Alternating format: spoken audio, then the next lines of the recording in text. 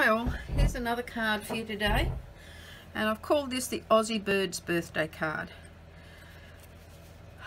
I've just left the inside plain, if you get it right, and I haven't actually put a verse on there, but you could use any sticker to put any greeting that you wanted on there.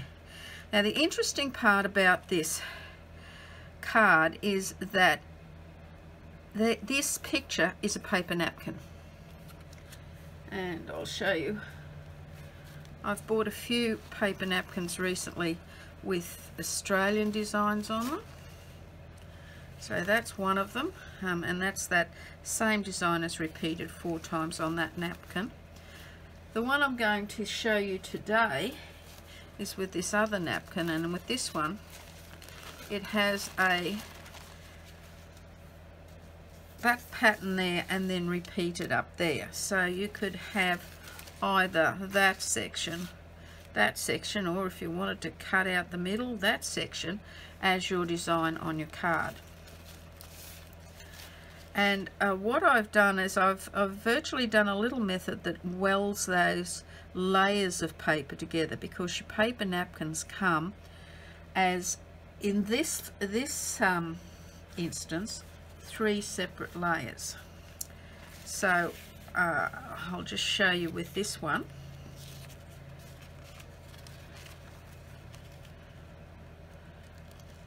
One,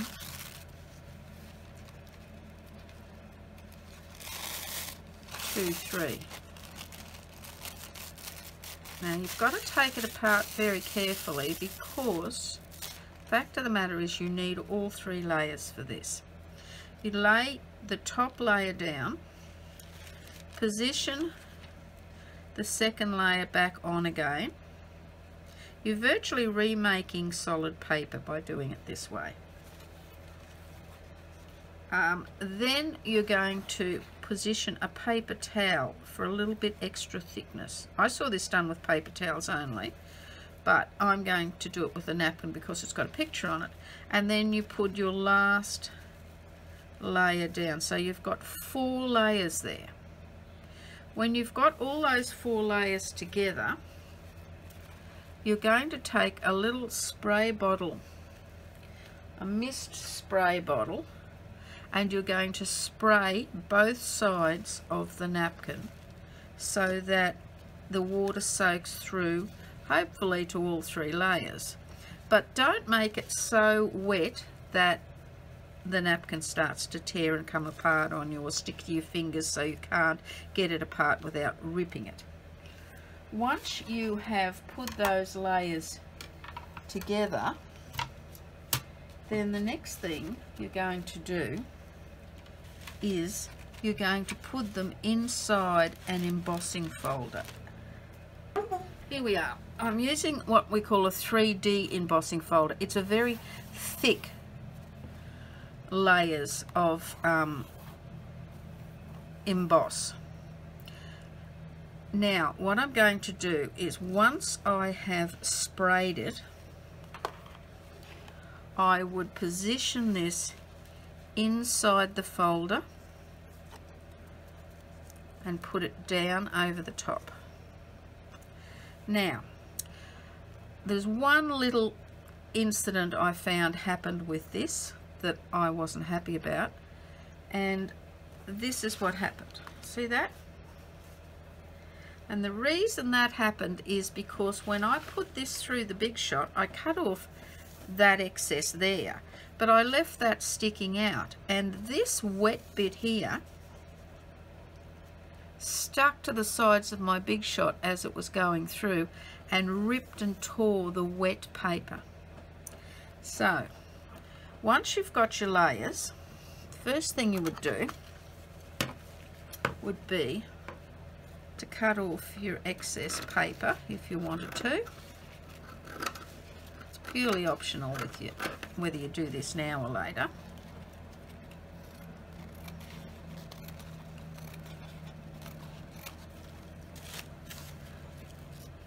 Spray it, put it in your embossing folder, lay that over like that. Now what I've done is then I got my sandwich that goes through the machine, and this is what I did. I put my first layer down, I put that down there, I folded this over the edge like this and put that over like that so that it's not sticking out. So then when I put it through the machine, I've got no protruding wet paper to stick to the edges. So once I've put it through the machine, and as you can see with this one, I didn't cut the excess paper off. I have this, which as you can see has got that embossing through it. So this is what causes this paper to meld together quite well. It is the fact that I've separated the layers and put them back together. I've put a paper towel in there to make it thicker so that there's a lot more pressure when it goes through the embossing machine, and I've wet it through the embossing folder and the machine, and I've wet it. So the wetting, the pressure, and the multiple layers pushed to their extreme have caused them to bond together. And then you set that aside to dry. So while that's drying, I have my long sheet of paper. Now all the measurements are in the instructions in the files, so I don't need to quote them here, but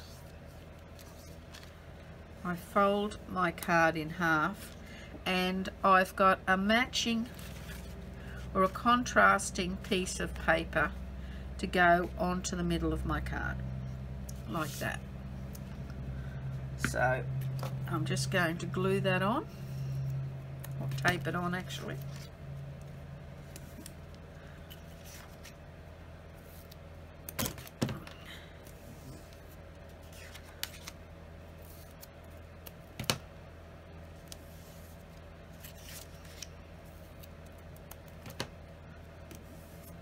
Now if I put that little bit in there, peel that off first, then I can get this into position before anything gets stuck.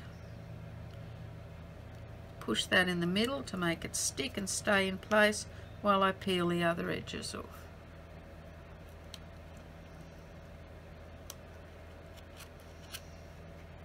Doesn't like lifting, does it? There's that one. There's those two. Turn it around the other corner.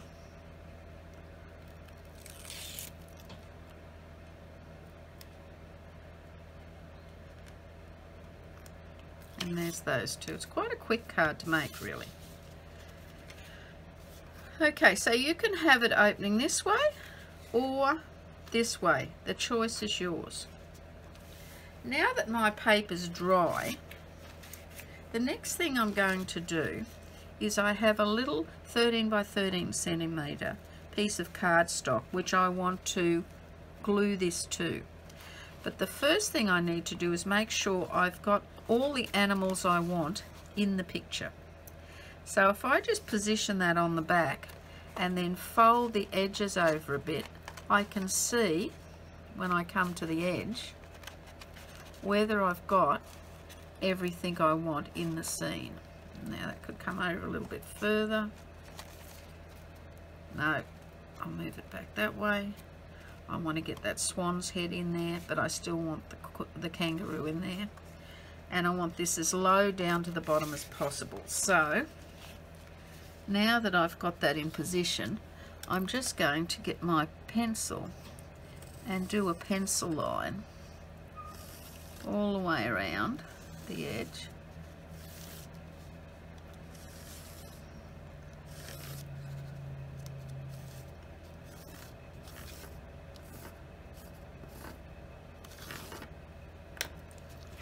And that gives me where to cut.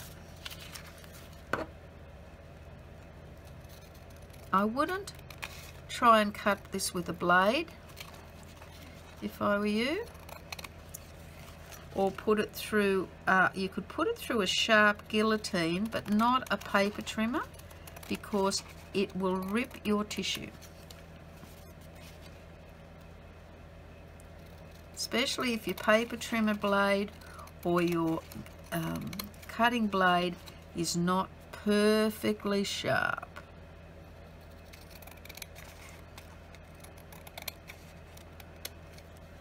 Okay, now we have got rid of all of that, and there's our little seam. That should fit on there nicely. So what I'm going to do now is I'm going to put some tape on my white piece.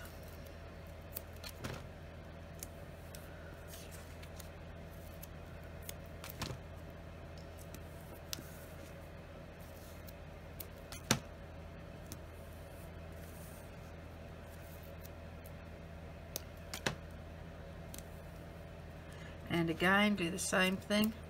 Have that little bit in the middle, and it's the bit that will help us stick and position. So I'm going to put that over the top first and make sure that I've got it straight on all the edges. Once I'm happy with that, I'll stick it in the middle and peel the tape up.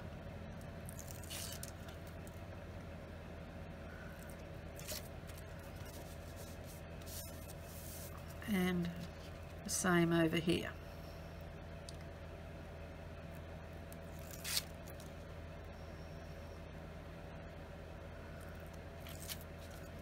And that's all stuck. Now I will then go back and make sure I've got this right to the edge of that white paper.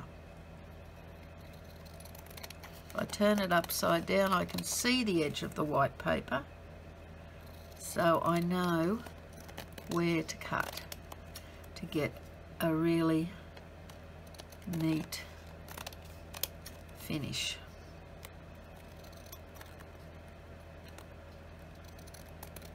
Because that pencil was only a rough guideline. Okay, so that's ready to be now stuck onto the front of the card. And what with the other card, I actually went around the edge with a bit of green ink and gave it a border, just a slightly darker border to make it stand out more. But with this one, I'm just going to put it straight on top like that, and I'm going to mount it on with mounting tape.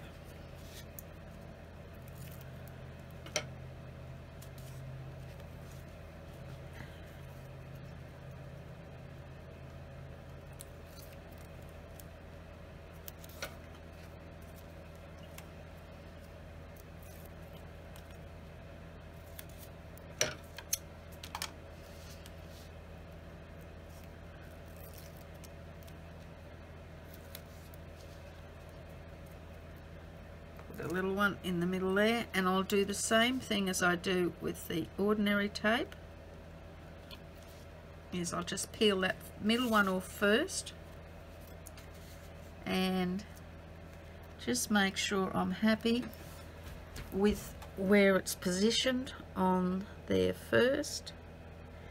And let's make sure I'm opening this the right way. Yes. Okay. Once I'm happy with its position, I can push that down and stick it, and then I can peel these other edges up. There. There. There. And there. Now, oh, I like that one. I really do like that one. Now the other thing I'm going to do, what I've done is I had a punch, two punches. One gave me a scalloped oval and the other punch gave me a plain oval. So I've just cut those out in white and red, and I'll glue one to the other, taking too long.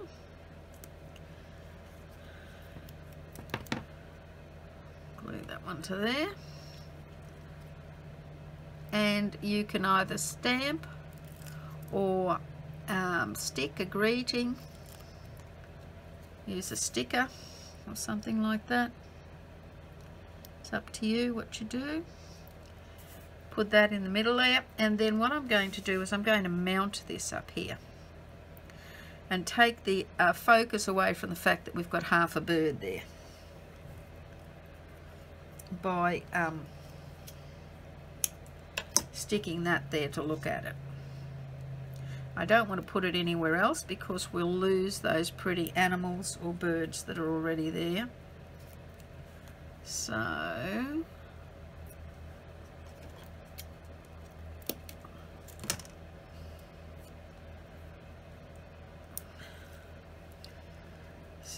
with this one, I'm putting my greeting in the top right hand corner because that's very uninteresting and the rest of it is lovely. So I'm just putting that in there like that.